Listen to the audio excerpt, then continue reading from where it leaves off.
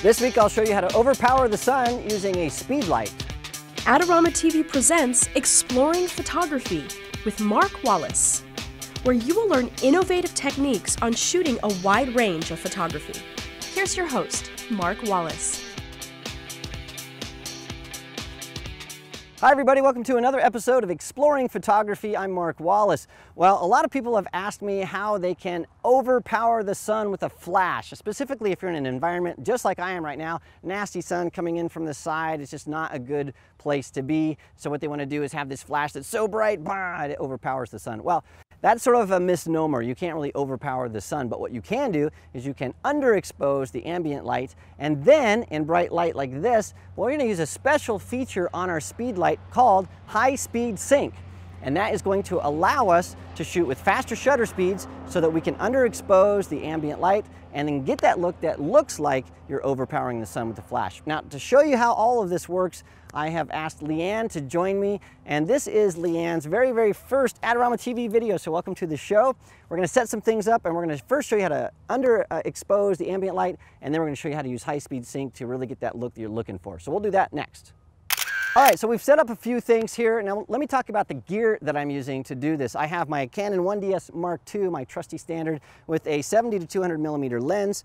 And I'm going to shoot first without a flash, but when I do use the flash, what I'm using is a Canon 580 EX2 that's back there, and I'm triggering my flash with a Flex by Pocket Wizard. So I've got two Flex TT5, one's a transmitter on my camera, one's the receiver. They're both transceivers technically, and that allows me to control my flash wirelessly. So that's how we're doing it. But what I first want to show you how to do is to underexpose the ambient light. And so that's what we're going to do first, and this is what you should do when you want to overpower the sun. Really, you're underexposing the sun.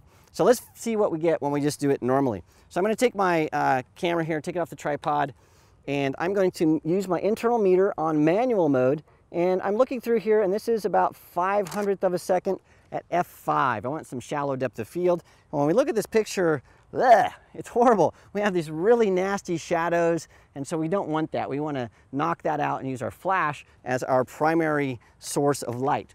Now, one of the problems that you're going to have when you're using a speed light or a studio strobe is there is this bumper where this shutter can only go so fast. That's known as sync speed. And normally that's around 250th of a second, somewhere around there. If you don't know what sync speed is, I did a great video on it in episode 17 of Digital Photography 101. So check that out. You can go to the Adorama Learning Center and read all about it. But if you don't know what sync speed is, read about that. But what we need to do is we need to get past sync speed. We need to be able to shoot at much higher shutter speeds so that we can underexpose the ambient light. Let me give you an example. So what I want to do is I want to make everything dark.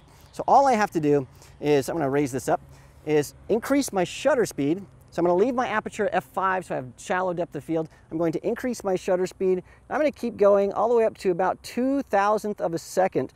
And that shows me in my internal meter that I'm underexposed by 2 stops. So really dark. Let me just take a picture. So Leanne, look right at me. Beautiful. So I take a picture there and I look, and yeah, everything is really dark, underexposed. And so basically we've overpowered the sun by underexposing the sun. That's how you do it. The next thing we need to do though is turn on the flash. Now for our flash to work at 2,000th of a second, we have to turn on high speed sync. Now, unfortunately, you do that a number of different ways depending on your flash, the camera model you have, the brand of the camera. So if you have a flash and you don't know how to turn on high speed sync, here are some tips. If you have a Canon flash, you turn it on right on the flash itself. And so depending on the model of flash you have, there's buttons, there's dials, and maybe in the menu. So look at your user manual, and we decided not to show you the specific steps because it would take us 20 minutes to show you all the flashes. But you need to turn on high speed sync. If you have a Nikon camera, then normally you turn on something called FP sync, focal plane sync, I think that's what it stands for, FP sync, and that's in the menu on your Nikon camera. And so we've got a bird here that's joined us. Very loud, I like the little bird. Anyway, so that's how you turn that on.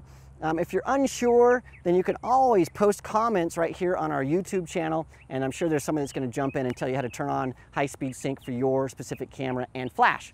Now I'm using the Pocket Wizard Flex system, and the nice thing about that is high-speed sync is turned on automatically. You don't have to do anything to your flash. You just roll the shutter speed, and it will turn it on if it's needed. And that works both for Nikon and Canon, which is really nice. And that's why I'm using the Pocket Wizard Flexes, because it does it automatically for me. So what I'm going to do now is I'm going to turn on my Flex. And then what I'm going to do is I'm first going to take a calibration shot, which is required. And so we have that. That makes sure that the flash is operating properly. And now that we have that done, I'm going to roll my shutter speed back up to 2,000th of a second. So I'm shooting at 2,000th of a second at f5, and we know that at those settings, the sun is going to be underexposed, but my flash is going to give me a proper exposure on Leanne. So Leanne, I want you to look right at me, and turn a little bit toward that flash, just a little bit with your shoulders. There you go, beautiful. And I'll take a shot here.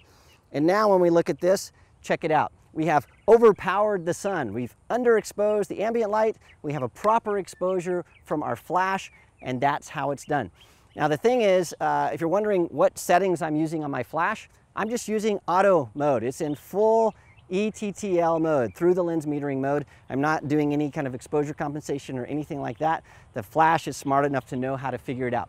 And that is how you overpower the sun. Now, there's a couple more things I need to explain. So to do that, we're going to hop in the shade and give you the final thoughts on using high-speed sync. Well, there are the basic steps for overpowering the sun. Just underexpose the ambient light, make sure your speed light is in high-speed sync, or just use a Minion Flex or 2 Flexes from Pocket Wizard, and that will automatically do the job for you. Now, you've probably noticed that we used a speed light with no diffusion, no light modifiers, so you might want to use a softbox like this guy here. This is an Easy Box Hot Shoe. The problem with that is as soon as you put a light modifier on your speed light, it is going to absorb so much light that it's going to be very, very difficult to shoot a full length or even a half length shot, because you have to have the flash so close to your subject. And so what I suggest, if you want to use a softbox or an umbrella to get a little bit softer light, what you should do is you should shoot in a shady area like I'm in right now, and then choose a background that's darker, and that will allow you to do that. Or you really need to shoot at a different time of the day. So the technique I just showed you with high-speed sync is sort of a last-ditch effort. If you just absolutely have to make it look like you're overpowering the sun, you can do that. But I recommend that you find better light, modify that light, and get better looking light than the light that we just showed you, because it's just a little bit too harsh for our needs. The other thing I did that I didn't mention is I actually took the flash and I put it up like this, and then I twisted it, and then I was able to put it down, and that allowed us to have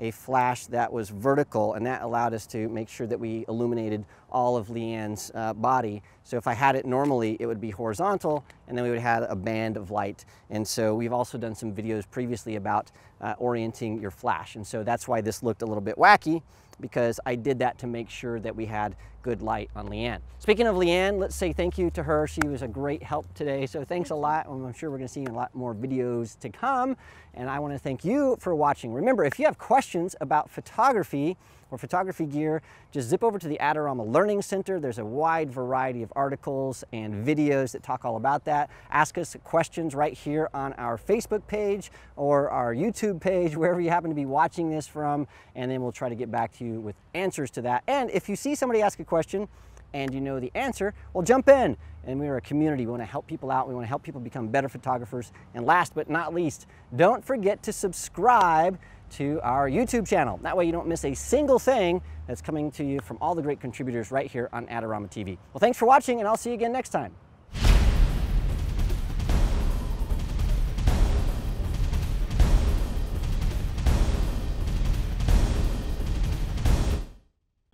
It meters at about 500th of a second at 5.0. And so when I look at this picture, wow, it's really nasty. Those, am I pointing to that? Sorry. Is that right? I'm gonna take this bush out of the back here.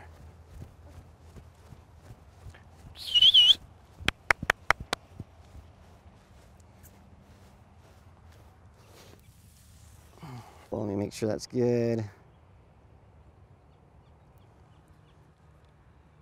Want to get the most out of your Adorama photography equipment? Visit our Learning Center, where you can read popular articles, how-to tips, buying guides, and product reviews.